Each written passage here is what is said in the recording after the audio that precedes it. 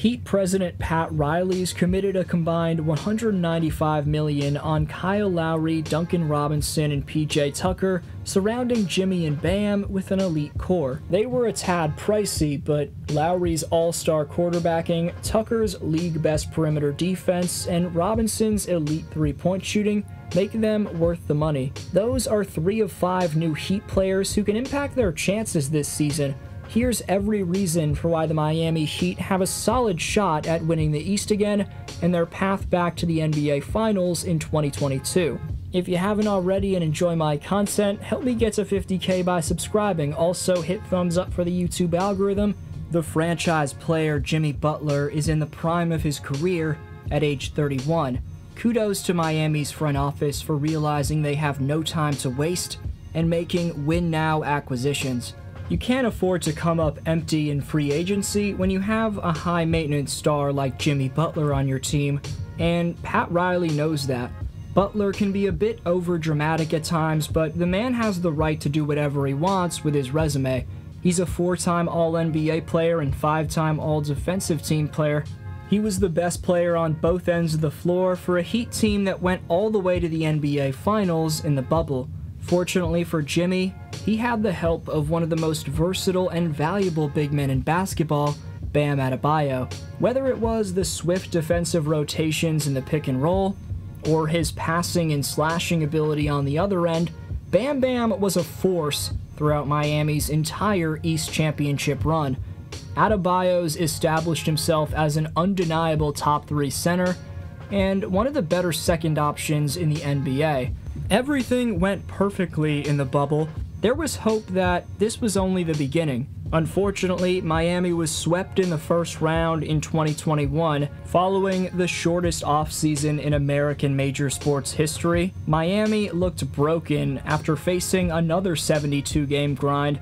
The Heat's top players' production reflected their visible fatigue, as Jimmy Butler shot 31% from the field and 18% from three-point range. For that, we have to credit the Bucks for exacting revenge for what Miami did to them in the bubble. But those numbers from Jimmy aren't anything close to the two-way production we saw in the bubble and throughout his 11-year career. Something was off. During 2021's regular season, Jimmy's play held up. He led the league in steals for the first time in his career. He averaged his highest scoring total since 2017-18 and even posted a career high in field goal percentage. But the grind of going through one championship run, having less than 2 months to get your mind right before the next training camp, and then having to do it all again, eventually messed with the Heat collectively. It was clear the Heat were worn down.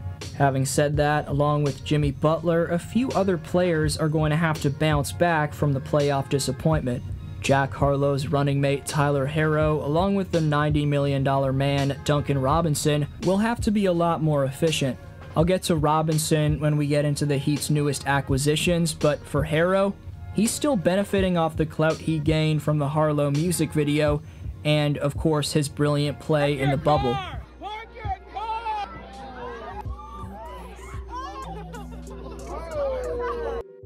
After breaking out into a household name in the bubble, Herro failed to build off that production in his second playoff run.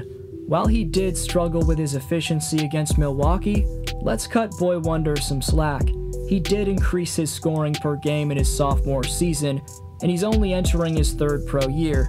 He's got a ton of time to get his game right. I expect Tyler to bounce back this upcoming season. One player who's played under 5 games in a Heat uniform could add a new element of firepower to Miami's offensive attack. It's been a rough go in the last few seasons for Victor Oladipo since his all-star tenure in Indiana. He's only played 4 games with Miami, all coming last year after being traded over from the Houston Rockets. The Heat gave up Avery Bradley, Kelly Olynyk, and a pick swap in that trade. Oladipo wasn't able to stay on the floor due to injury troubles, and in mid-May, he had season-ending surgery to repair his right quadricep tendon. Vic re-signed on a 1-year deal this offseason. It's hard to believe that nearly 3 years ago, this man became a 2-time All-Star and made his first All-NBA team. I'm hoping that Vic can resurrect his career in a Derrick Rose-esque fashion because he deserves to have more success. We've seen the competitor that Oladipo can be when he's at his peak.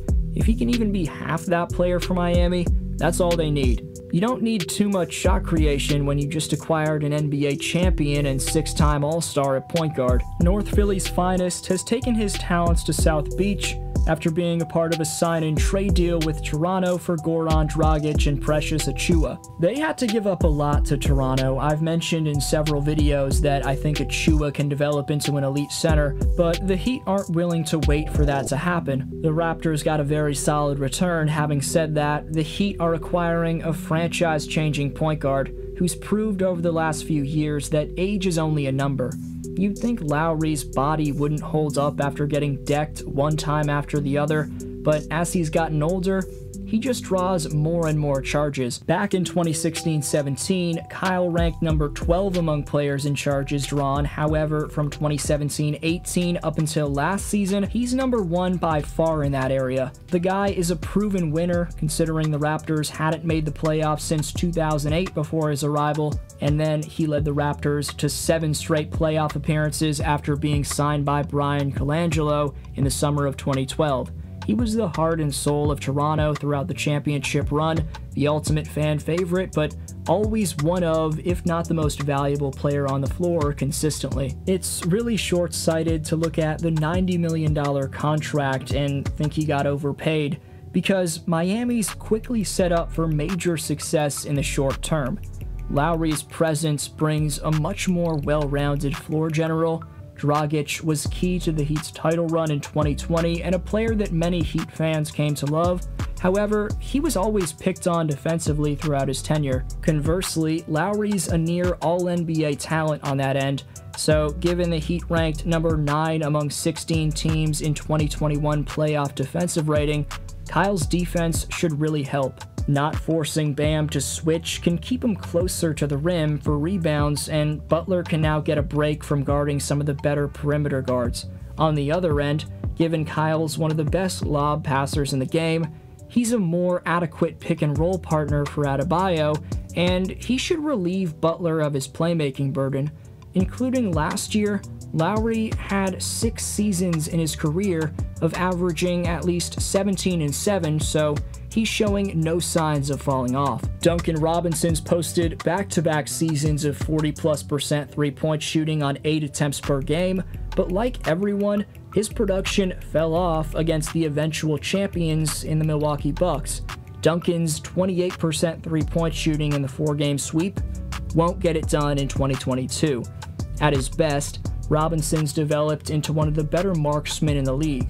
Over 73 games back in 2019-20, the sharpshooter ranked number 4 among players in three-point percentage. Last year, he ranked more like 40th, so hopefully we see the best version of the sniper come October. One of the Morris brothers is leaving LA as Markief is headed from the City of Angels to Dade County.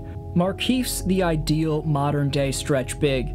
He can catch and shoot from the corner and the wing at a high rate and space the defense out for his team's top players. Laker fans would know that best, as during their 2020 championship run, Morris shot 42% from three-point range on 3 attempts per night over 21 playoff outings. PJ Tucker may have been the best pickup of anyone the Heat got, given the cheap price he came at. Miami got the best wing defender in the league for only 2 years and $15 million. Heat diehards as well as Jimmy Butler know firsthand that Tucker's peskiness, lateral quickness, and strength can shut down the opposing team's top player. So the Heat are committing a ton of money to Kyle and Duncan, giving them a rather expensive starting 5. But with their best player at 31 years of age, they had to go all in. The bottom line is, Lowry, Robinson, and Tucker fit perfectly next to Miami's duo. Butler was in desperate need of another perimeter player to create offense. He gets that in Kyle Lowry. Giannis went off against them in the playoffs. Now they have PJ Tucker to deal with his old teammate. And they couldn't lose Duncan Robinson's efficient 15 points per game.